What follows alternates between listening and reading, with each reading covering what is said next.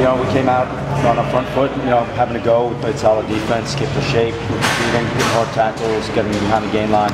So, the boys are definitely going after it, and, we just needed to make that break, create a few more turnovers in the first half, stay away from the penalties a little bit.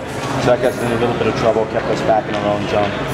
Do you think the humidity played into the second half kind of thing, slowing down a little bit? Or? Yeah, definitely. I think the game slowed for several reasons, it got stop-start bit, and more so than we wanted. Mike, is that your game plan to end the first score? No, we didn't score any tries.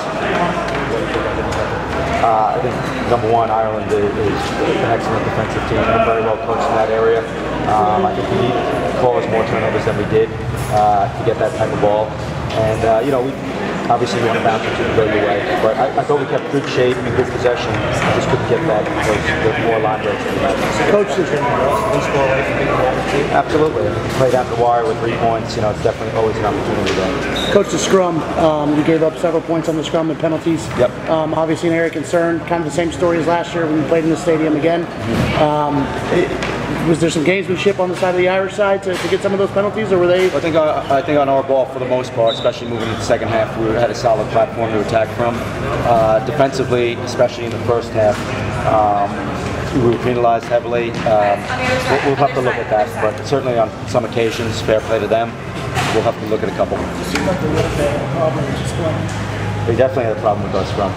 I mean, Coach, talk about that's got to be frustrating. You've got back-to-back huge tests here, an opportunity in front of back-to-back record crowds, and both seem to be tainted by the scrum time penalties.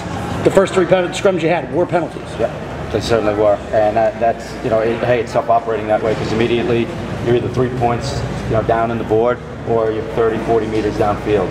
So it's not the way we wanted to start, and we'll have to look at that aspect. Like, were you out scrummaged or the referees been harsh?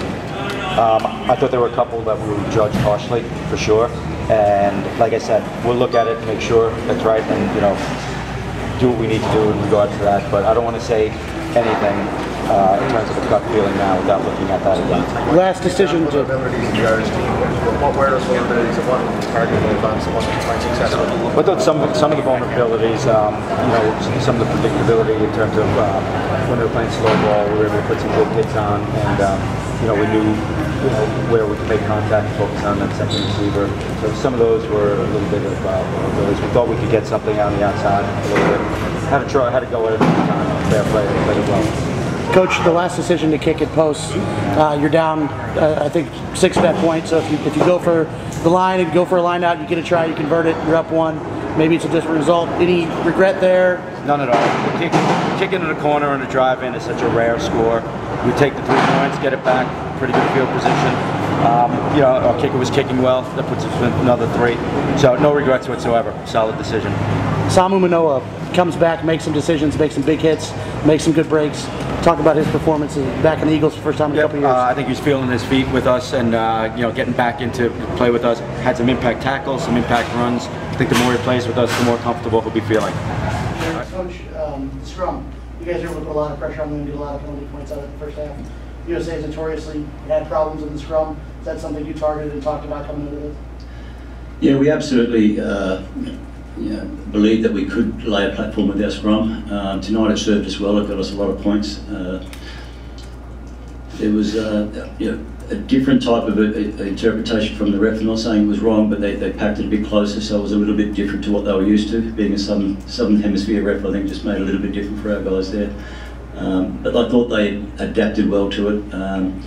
Didn't quite get the type of shoulder we wanted all the time to open up our attacking opportunities, but we held together as strong as an 8, and I think that was our focus. If we kept a good strong 8, that we could actually get some benefit out of our scrum. So overall, from that point of view, we're happy. But again, we'll look at it and make sure that we do what we have to in that area to keep capitalising on it against Canada. Either of you guys or both. I mean, you guys have probably been to USA games and USA soil before. I know Ireland's probably, they put your opponents on. Never in front of a crowd like this or in a stadium like this. What were your thoughts? Were you surprised by the setup? Absolutely not surprised. I've been here a few times, once with the Springboks, once with Ireland before, and now here again with Ireland. it's always impressive playing over here. The people have a good passion for the game. It was great to see a good record crowd here. You know, Peter mentioned it. We talked about USA all week. They are an improving side. You know, they had a hugely physical back row. They were, you know, they were deadly at the breakdown. You know, they really put pressure on that area for us, and we couldn't create the flow that we wanted to. But they're a good physical team. We expected nothing less.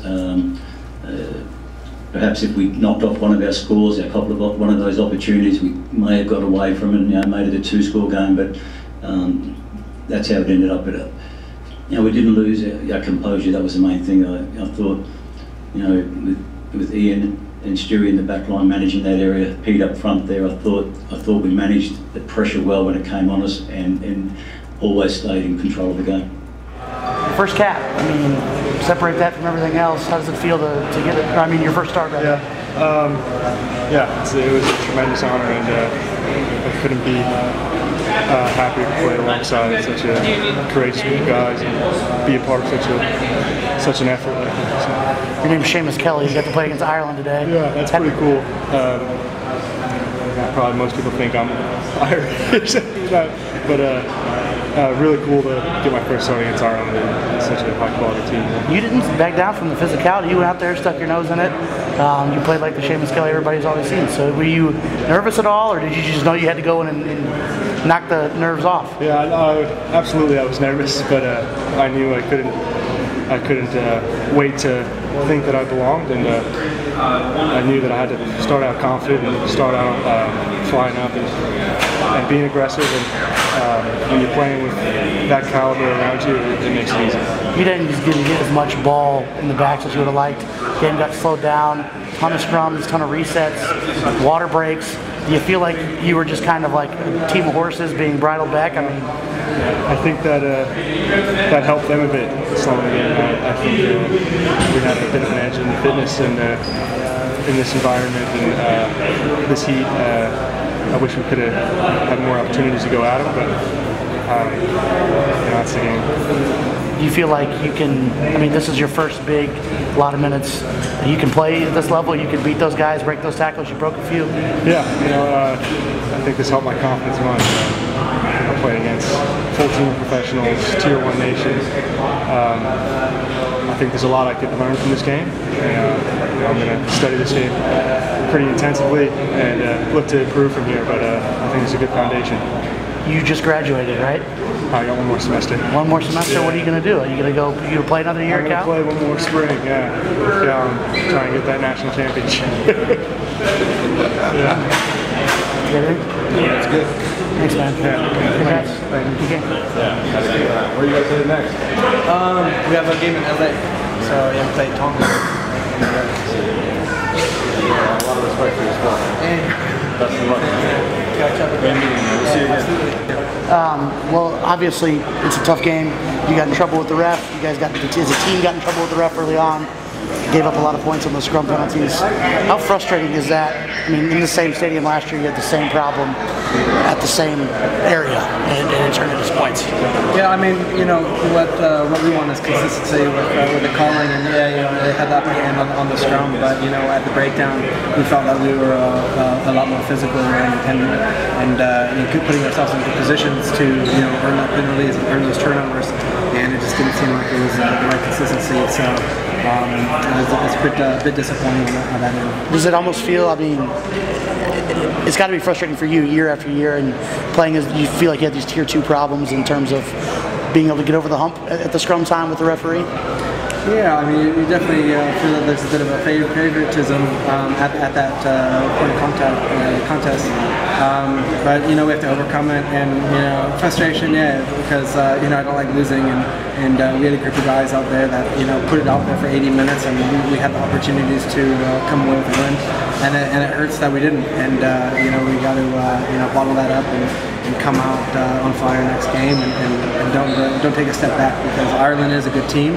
we faced a really good team today, but I'm really proud of our guys. Not to take anything away from your teammates you've played with in the past, but for a long time it's been the guy with the hair, Todd Clever. When there's an ooh and ah on a big hit, it's usually you making it. Today, I mean, now you got Scott, and so you had Samu making some big plays. That's got to feel nice to be able to see some of those guys decleat some guys. No, absolutely. I mean, that's why we play the sport. We got to hang out guys that want to lay some wood. And you're out there learning, and after a big hit, you just look around. It's like, who wants the next one? You challenge it. You put that on the challenge for the guys, and you guys respond well to it. So it hasn't always been that way, but I'm extremely confident and proud of our 8 that we had starting. We just need to keep the pedal on and hopefully get a couple calls and turn those close losses into some victories.